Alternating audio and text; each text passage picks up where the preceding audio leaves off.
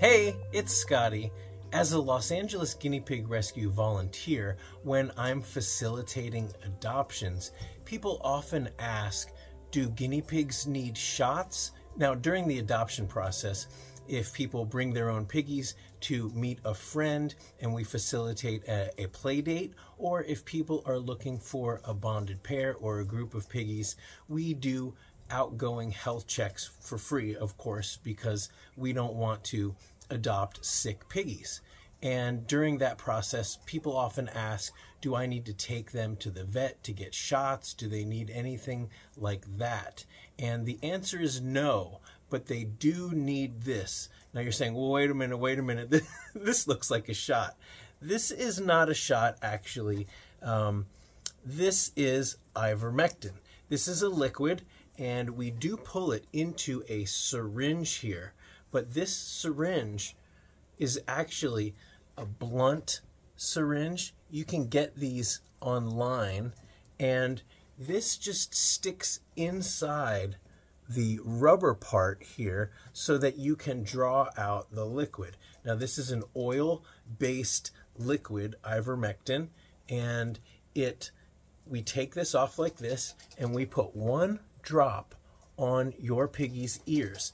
Now, as a preventative, this prevents mites, lice, and parasites, and we recommend that you put this on your piggies every 3 months, one drop on the ear.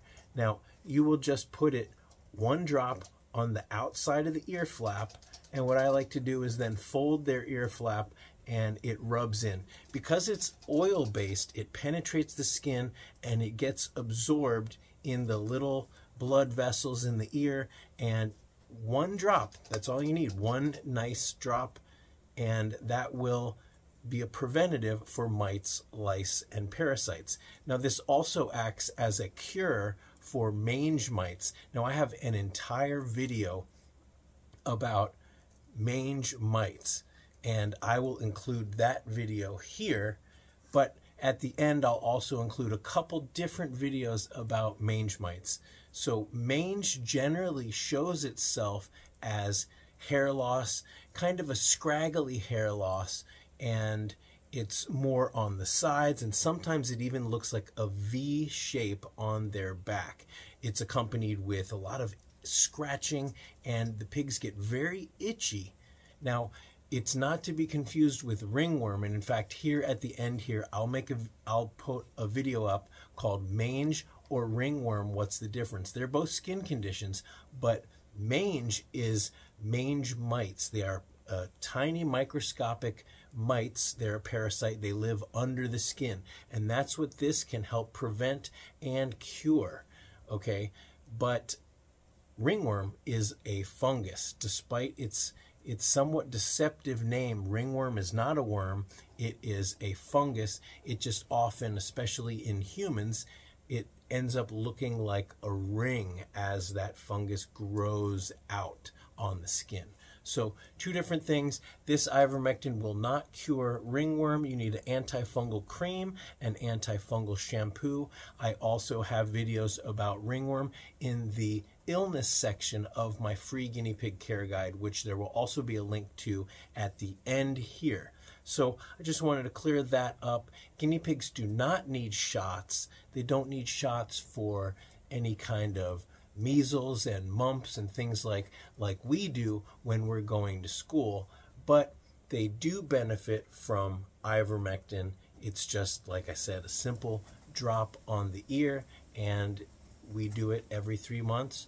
And if you do see mange or ringworm or lice or any kind of parasite like that, you can do a treatment. You can do one drop a week for 3 weeks. If it's really bad, you can do one drop every 3 days. 3 drops total, that's all you really need. And it's not an exact science about how frequently you do it. Some people do it every 3 days. Some people do it once a week. It doesn't really matter. It's just important that you give 3 drops over a shorter period of time. But 1 drop is a good preventative. You can get this actually at the Los Angeles Guinea Pig Rescue website. You can find it often at a lot of farm supply stores, and you can search for liquid ivermectin.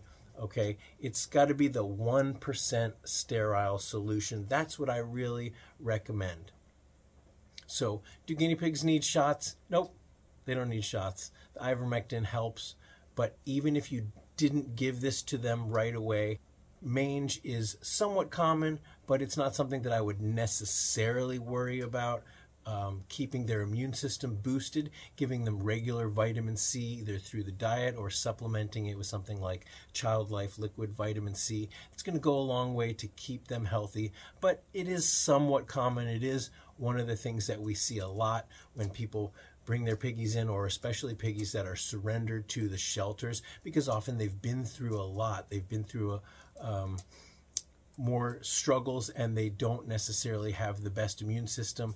The pigs from the breeders tend to be sick already, and if they're sick with, say, a respiratory infection, it's not uncommon that they also develop mange, ringworm, while their immune system's compromised, which is one reason why you want to adopt from a guinea pig rescue. Don't shop, adopt from a rescue, because they know what to look for. They are not going to adopt out sick piggies, which is something that you run the risk of when you go to a shelter or to a pet store. But definitely, if you've got the chance to adopt from a shelter and you don't have a rescue near you, that's a really great way to save a life. But then you'd want to take them to the vet, which is a pretty good idea for any piggies that you're getting, whether they come from a rescue or a shelter or, God forbid, a pet store. You've made that mistake, and then you discover my videos, you discover a local rescue.